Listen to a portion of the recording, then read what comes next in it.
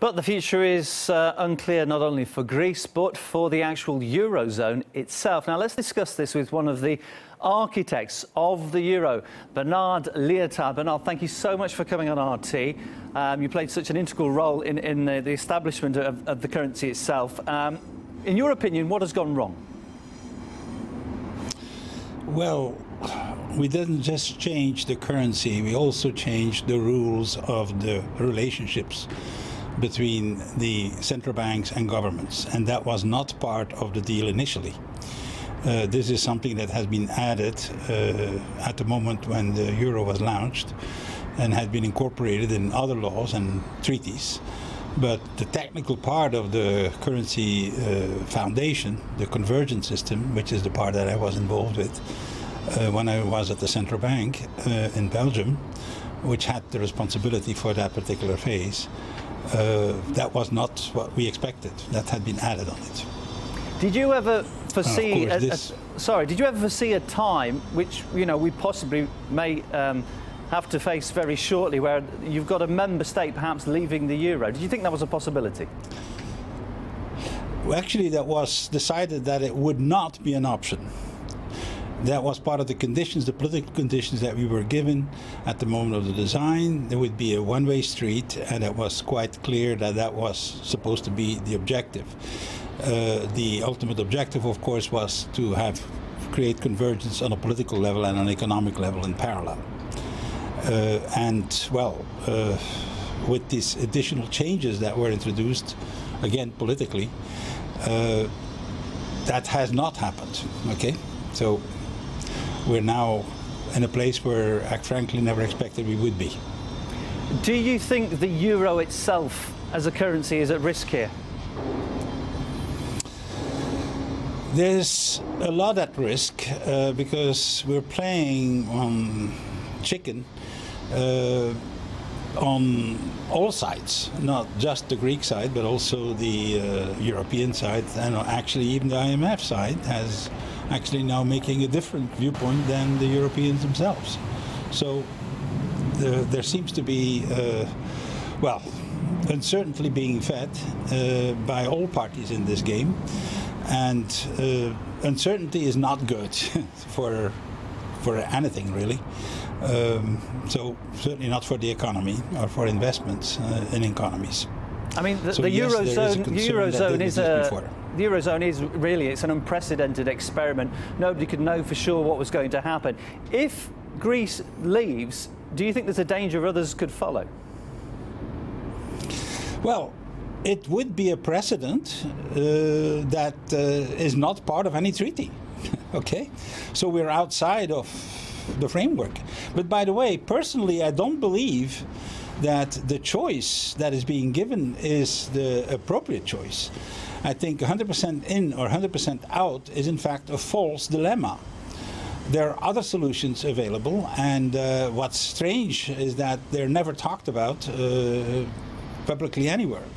I don't see any reason why Greece could not have two currencies, right? Be participant in the euro for tourism and for shipping, which are the largest sectors of the economy, but at the same time have some neo-drachma, which is playing on different rules and which is providing capacity to actually reanimate the economy at the grassroots level a lot easier than what happens with the euro now.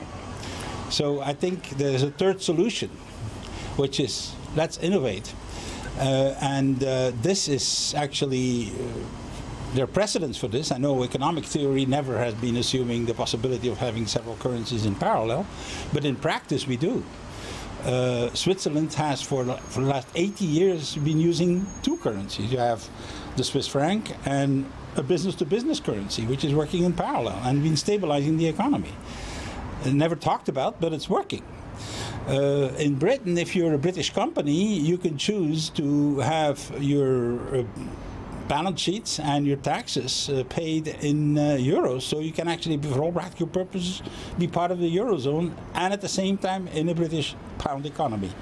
So these Bernard, I things just wanted to exist, ask you, you mentioned the alternatives. If they do exist, why are they not being offered, as it seems they're not, to Greece? I mean, is this about exerting power, or is it just fear of changing the status quo? Well, it would create a precedent for a very different way of addressing economic problems. We're basically dealing with either orthodoxy in a classical old way or getting ready for the information age, because basically that's what I believe is going to be needed and necessary, and we're delaying the process. We're still using an industrial age monetary construct in a period where we have technologies to do things differently. Every Greek citizen has a mobile phone, basically, or at least every family does. So one could create new ways of payment systems with dual currencies. And all that is possible. It hasn't been done before, although there's no reason not to do it now. It's certainly better than what's being debated. Do you think there's perhaps a danger that the big hitters in the Eurozone are afraid that if Greece does go it alone, they might actually succeed in survival alone? Well, let me give you the precedent of another country which nobody talks about these days, which is Iceland. Iceland was the country that had been worst hit back in the 2007-2008, and it has disappeared from the news. And one of the reasons it has simply disappeared is that they didn't do what the official orthodoxy was requiring them to do. They let the banks go bankrupt. They put the bankers in prison, and now they're in the process of deciding on having a currency issued by governments rather than through bank debt. This is a very different environment, but it's completely taboo in the mainstream media. And let's just take a look at it's working. And as you said, it does appear to be working. Let's just take a look at the near future, if we may. What do you think will happen if Greece doesn't make its next repayment July 20th? The European Central Bank shuts off vital liquidity to the Greek banks. What will happen next? Well, banks will be closed. They are closed already for all technical purposes. The closure will go on longer. We have had actually a precedent of that nature with Argentina. But again, I claim that this is not necessary. We can actually solve the problems differently than what's being debated. That's the key point. Bernard, it's been a pleasure speaking to you. Thanks so much for coming on RT, speaking to one of the men behind the implementation of the euro. That's Bernard Lietaer.